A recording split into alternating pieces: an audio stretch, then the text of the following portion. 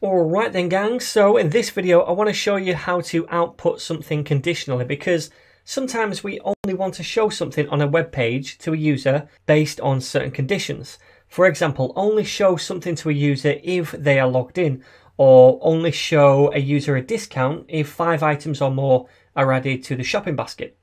So we'll look at how we can conditionally output content dependent on something in our Ninja data that we receive as a prop right here. So say for example, I only want to output the Ninja if their age is over 20. Now that would be true for these two right here, but since this is not over 20, we wouldn't want to output that. So we're conditionally outputting something based on the data that we have, right?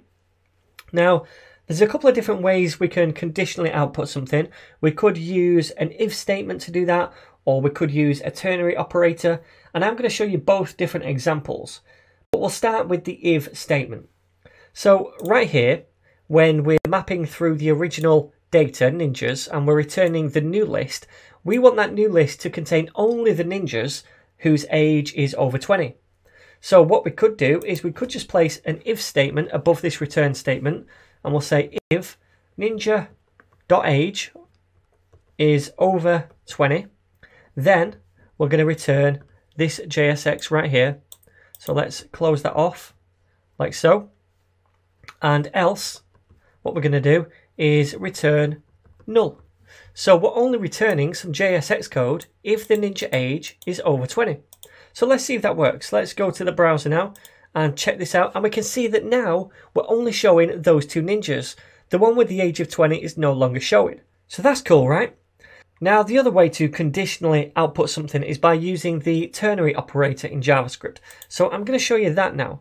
So what I'll do is just comment this stuff out right here, like so.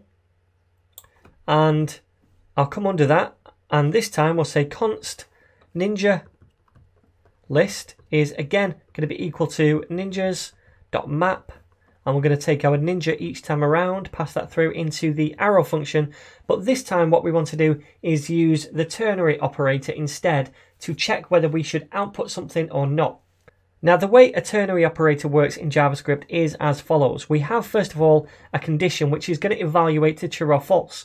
We place a question mark after that, and then we have two return values here. We have one return value which returns if it's true, that condition, then a colon, and then the second return value which returns if that condition is false.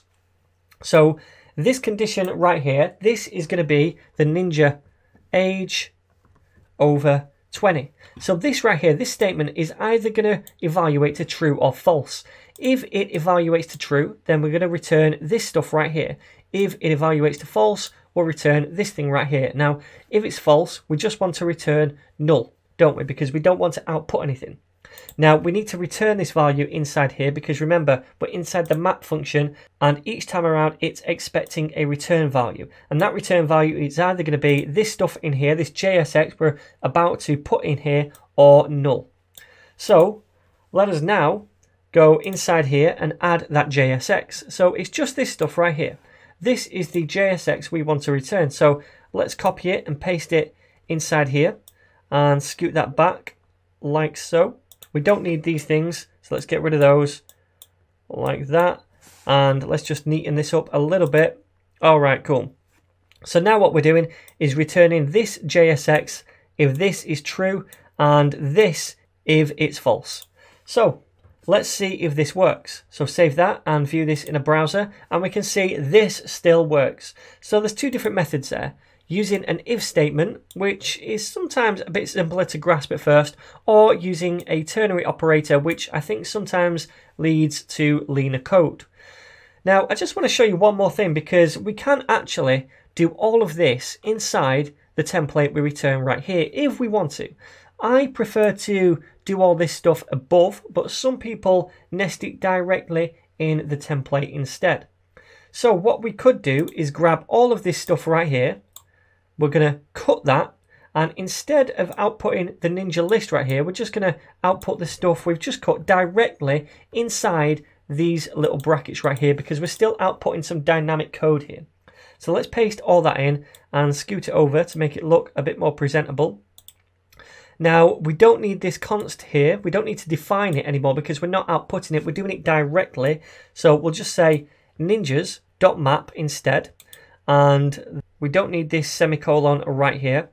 So what we're doing now is mapping through the ninjas, and we're returning this thing right here, which is either going to be this JSX or null. So we're only returning the JSX when the age is over 20. So now we're embedding this directly inside the returned template down here.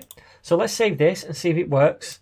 And yes, it still does work. But again, I think this is sometimes a little bit confusing when you're looking at this and then you've got other parts of the template going on as well. A bit confusing. I don't like that. I like to do all of my kind of logic up here first of all, put that in some kind of variable, which we then add to the template down here and render it. I think that is a lot simpler, and we're kind of separating the logic from the actual template itself. So it's up to you. You can do both, and you can choose whether to use the ternary operator or the if statement up here. I think for the most part, I'm going to be using this, but occasionally you will see me use this as well. And again, for the most part, I will be doing my logic up here. But there we go. That's how we conditionally output something to the template.